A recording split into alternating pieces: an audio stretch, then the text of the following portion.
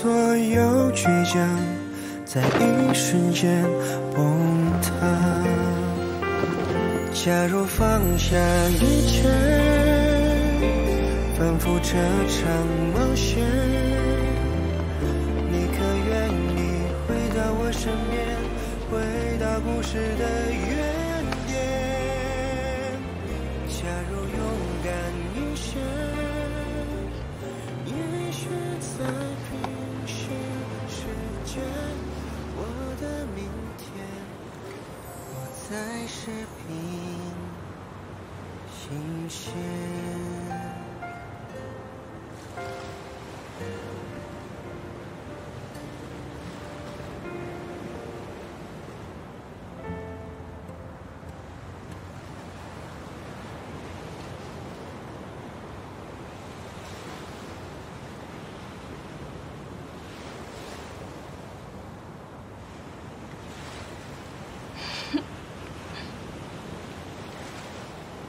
现在都这么厉害了，都敢去抢婚了？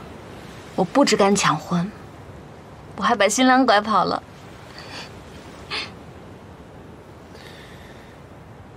那如果庄家把你赶出去了呢？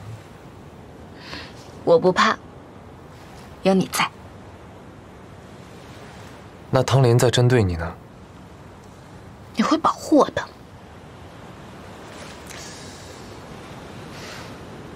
万一我不跟你走呢？那我就再去抢第二次、第三次、第四次，反正总有一次你会跟我走的。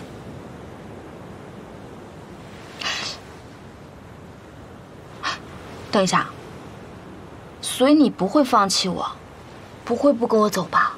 当然不会。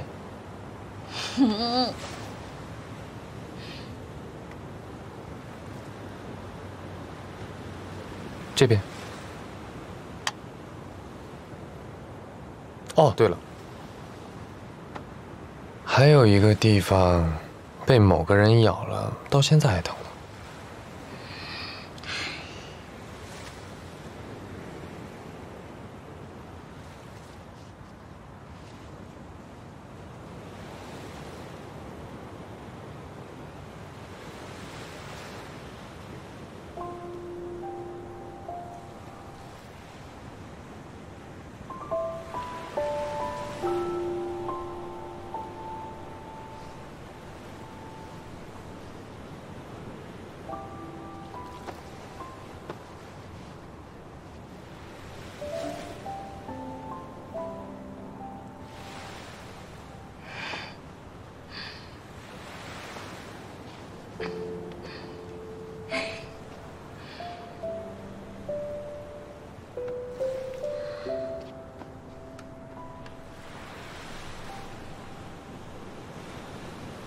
这段时间让你受苦了？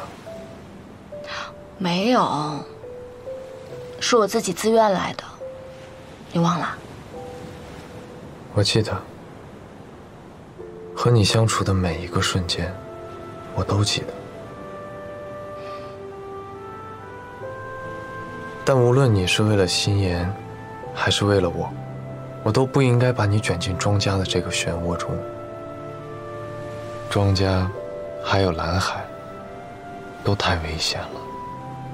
星辰，其实我早就该告诉你，我真实的身份。但是庄家的状况，远比我想象的要更复杂。当年我流落在外，其实是有机会打电话给庄家早点回来。但是我不知道我打了那通电话，还能不能活到今天。为什么？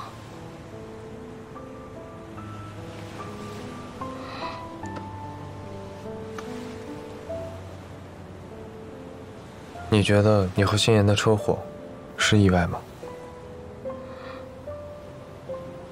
有人根本就不想让心妍活着回来，也根本不想看着我活着回来。你和心妍的车祸，还有17年前我父母的车祸，都是人为的。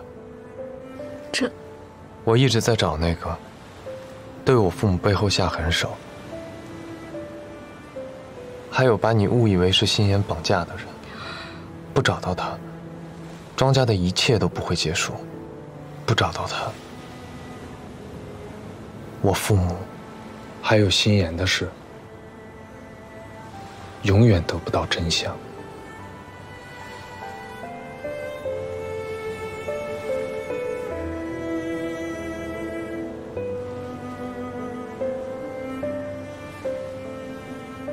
星城，不管发生什么事，我都会一直陪着你的。